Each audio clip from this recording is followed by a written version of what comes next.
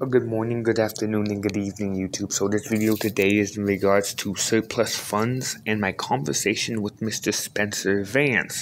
So I called Mr. Spencer Vann and I used a skip trace like he suggested.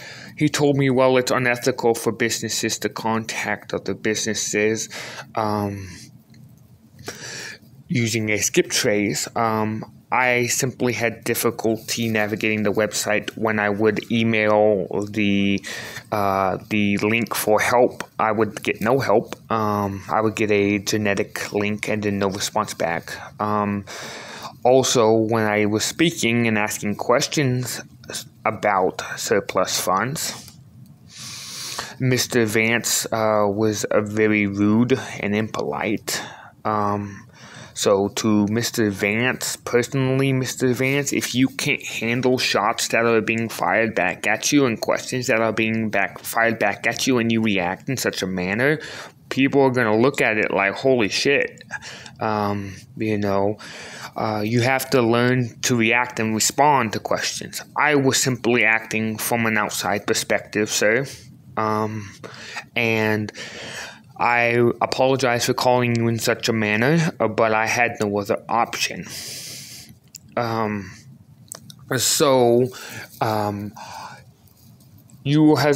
Vann has also stated that it was unethical to skip trace and call a person in such a manner, but yet he does it for business purposes. Again, I was doing it for business purposes. So if it's such an unethical thing, then why is it? Why is he able to do it and nobody else is able to do it, especially when they contact him? He explained to me that people were trying to cause him harm. What the fuck? If I ever hear of that in my state, I will find you. And I will personally handle you. Because that's not okay to threaten a man's family. Personally, my thing is, if you're going to threaten a person, you threaten them personally. You don't go after their family. You take and you handle the matters like men. You talk like men. You don't threaten. You remember that we are all an act of commerce. Everything's an act of commerce. You cannot threaten, coerce, or do such acts. And anybody who did that to him, you're wrong for that. Second off, I meant him no harm. I simply wanted to try to get onto this, that's all. So, Mr. Vann, if you were watching this, which I know you are, please understand that my calling you was only to make you better. I only wish to improve the money that you're making and make more money. I also wish to support my family. I understand. I have a family. I have kids. I have a kid. Hopefully kids one day. But yeah, I understand. And I totally agree with you. But Mr. Vann, you have to realize that if you can't handle how a question's being asked to you and you respond to like you did to me to a regular individual that's not like you and me, that are understanding, then I understand that it's a business. But see, you have to be able to answer questions when they're asked. And sometimes you do get intelligent people who do ask smart questions. How can credit be created from nothing? If it's pre-credit, how can it be created from nothing? Second, if their creation of money, how is that money created? Or where's the note coming from? Who's the signatory? Who's the debtor? Who's the liable one? See, these are things that we have to understand. And I criticized him, yes, but it was to critique. And an individual who critiques and says, hey, look, you got a few things here. You should listen. You shouldn't be rude and disrespectful, especially when you're talking about unethically skip tracing people and how it's unethical for a business to do so, but yet you do it all the time. I also did studies into assets and air locations. I'd love to see a video on assets and air locations. Would love a video like that, Mr. Vann. We need more production of videos. And I also would like to, again, talk about alternative types of payments. Some alternative way to pay you is I can pay in money, check or something, wire it from West Union or something straight to your bank account, or to the company's bank account is what I mean. I would be more than willing to find some alternative payment if you're willing to work with me, Mr. Vann. I want to get on in this shit. I want to make the money. I just need a little help. I just need a little push. Just give me a little. It's like momentum and gravity. All it needs is a little push, right? And that's all I need is a little push. Somebody to say, "Hey, look, this is what you also need." Because I know I'm missing pieces, and I know you're missing pieces. And people like you and me who are intelligent, Mr. Vann, we put pieces together and we make money. Money's all around us.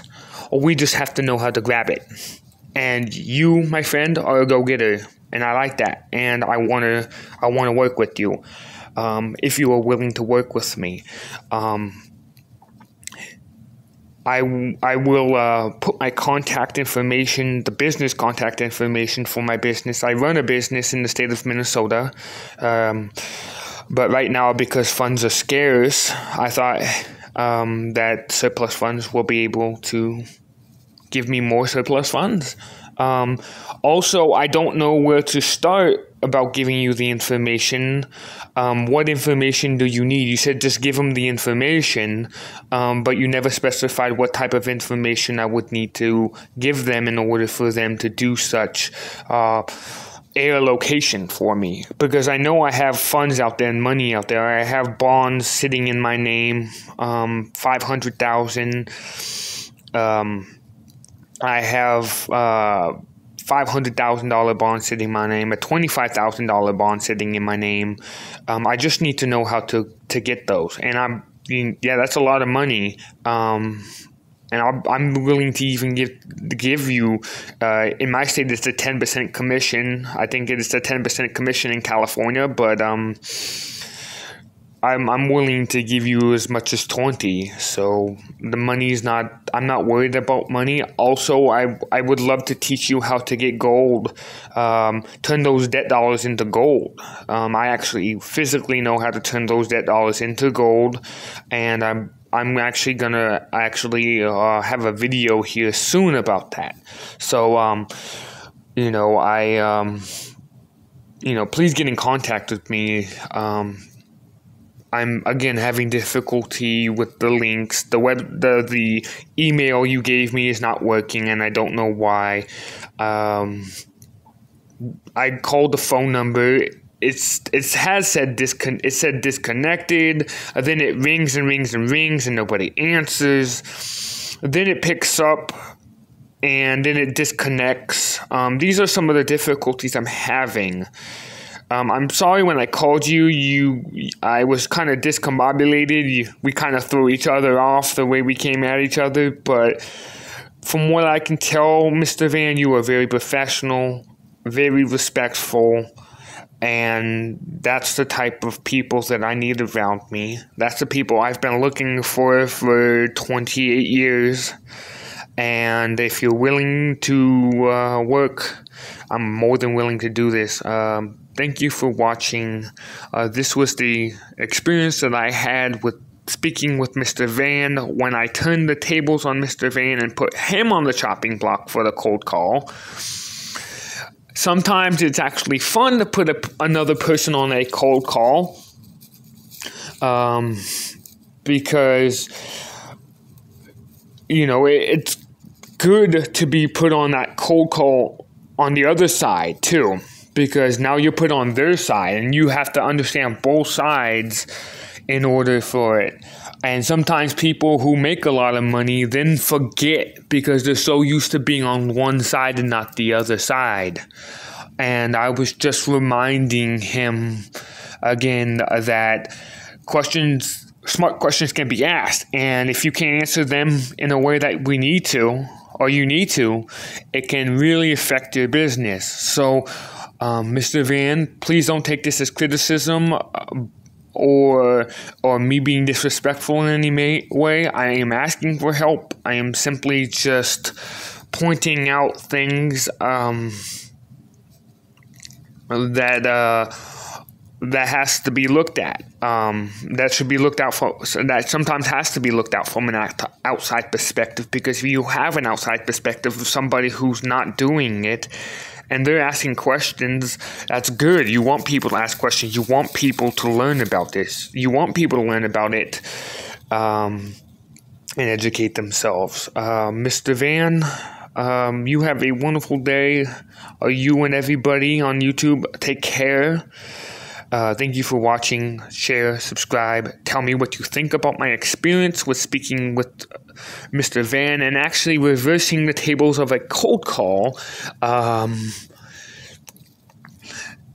And tell me what you think about my comments. Like, share, subscribe. Thanks for watching. Continue to watch. Thank you.